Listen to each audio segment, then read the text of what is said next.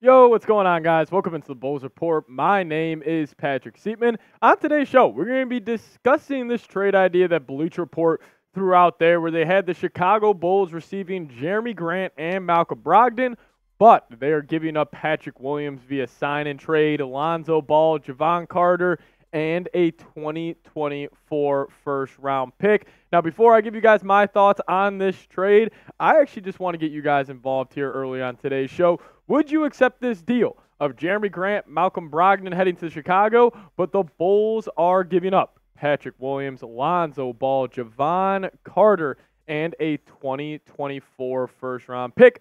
Let me know your thoughts down in the comments section. No, there is absolutely no way I am doing this deal. Maybe a lot of you guys think this Bulls team and this Bulls core does have potential, if they do end up running it back next season. But, Bleacher Report dropped this trade idea, and they said trades for some of the most hopeless teams in the NBA, which kind of speaks to how they view the Chicago Bulls moving forward. But let's just break this trade down, and I want to start off with what, the Bulls are giving up here. You're giving up Patrick Williams via sign and trade, and I am in the camp that even though Patrick Williams has been extremely disappointing to start his NBA career, has not lived up to that 4th overall pick expectations, but I would still bring him back. No, I am not giving him the $200+ million that he said he wanted before the season. I'm not even coming close to that. But I still believe in the player, and my eyes don't lie with him. I'm not saying he could be an all-star, but he could be a really, really solid 3-and-D guy in the NBA, and those just long wings who can knock it down from downtown and also guard multiple positions are just so valuable. So I wouldn't want to give up on him just yet. And and after all, he is still, just a kid. But then also, you're giving up Lonzo Ball in this trade.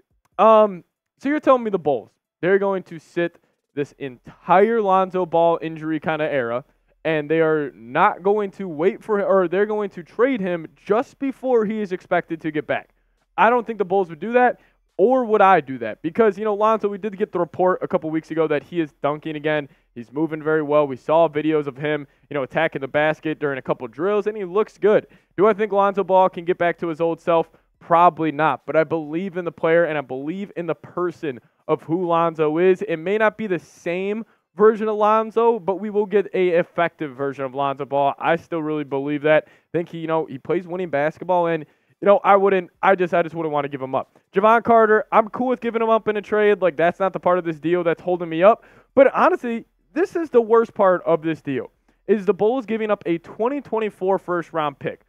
So the Chicago Bulls, already limited draft capital here moving in the future, they're going to give up their only first-round pick for next season for Jerami Grant and Malcolm Brogdon. And I'll talk about those two players in a second because I am, fans of their game. But, this is just an overwhelming haul for two guys that necessarily aren't going to move the needle too much in Chicago. And, this upcoming draft class is not the best. Like, it does not have the top-end talent. Doesn't have the Victor Wembanyama, Zion Williamson type of guys. But they got solid ball players. Like, I would love a guy like Donovan Clingan out of UConn, or even maybe, take a chance on, or take a flyer on a guy like Zach Edey. There are really good college prospects, or prospects that are playing in college that I wouldn't mind the Bulls taking in that, 10 to 15 range. So I would be against giving up the first round pick.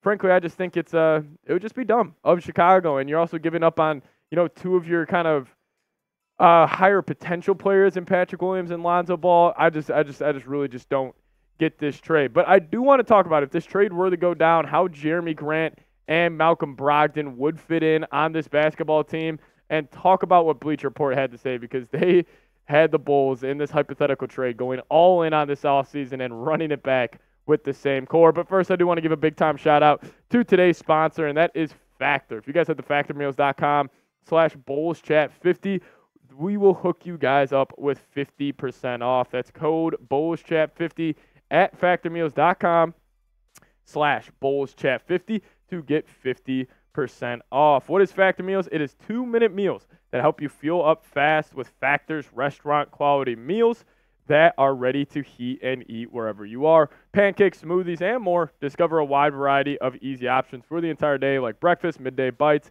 and more. No prep, no mess meals. Factor meals are ready to heat and eat. So there's no prepping, cooking or clean up needed, and it's flexible for your schedule. This is why I love Factor. You can get as much or as little as you need by choosing your meals every week. Plus, you can pause or reschedule those meals and your deliveries at any time.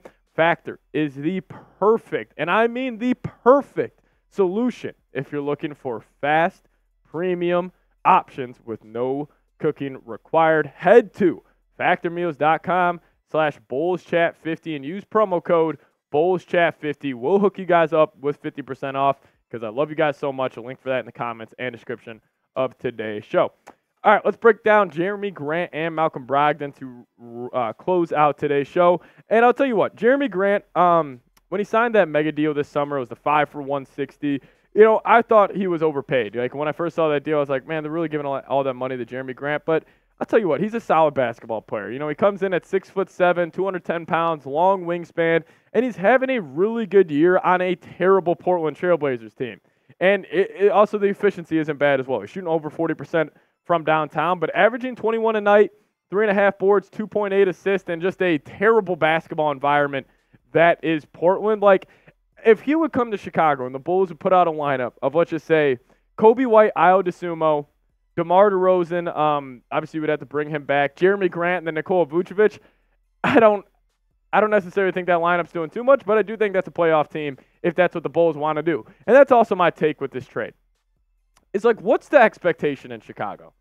What are we trying to accomplish? Because, hey, if we're trying to get to the playoffs and lose first round, this is a great trade for the Chicago Bulls. If y'all are cool with that, if you guys want to go win 41 games next season or maybe 39 games, make the first round of the playoffs and lose to the number 1 seed, this is your trade. But if you have title aspirations, if you want to go eventually get the Bulls back as being one of the faces of the NBA, you don't do this. You start over. You hit the draft. You maybe reset a little bit. You trade LaVine. You try to move off Nikola Vucevic. You do whatever you can to kind of reset here and just get back to Chicago Bulls basketball, because I'm sick of being in this NBA middle ground. And, you know, I was actually talking to my dad before I got to work today, and we were just talking about the Chicago Bulls a little bit. And, you know, I was just telling him, I'm like, I feel like the season went literally the worst way possible for the Chicago Bulls because they didn't sell anybody at the trade deadline. You know, yes, Kobe White and Ayo Dosunmu developed, which was great. It was great seeing them taking that next step. But you're still at the 9th seed in the Eastern Conference. You're going to make the play-in tournament but not make the NBA playoffs. And you're going to be picking 13th, 14th in the upcoming NBA draft. At least we have our first-round pick this season. But whoever you draft at 13 or 14 is not going to move the needle by any means, especially in this year's draft class. I just think it's been a terrible year for the Chicago Bulls, and yet again, the front office is just okay with being mediocre. Actually, no. Screw that. They are okay with being a bad basketball team, and that's what the Chicago Bulls are, and they're going to chalk it up to, oh, we didn't have Zach LaVine, we didn't have Lonzo Ball. Once we get those guys back, it's all going to change. I promise you it's not. You got to rip this Band-Aid off, and a trade like this would just keep the Bulls in NBA purgatory for, it would just keep the Bulls at the 9th seed. Maybe they would get up to the 8th seed with a trade like this, but I would just absolutely hate it. But again, let me know. If you guys disagree with me, give me an A for accept or a D for decline. But we're going to hop on out of here. Happy Easter, all of you guys. See you guys next time. Go Bulls.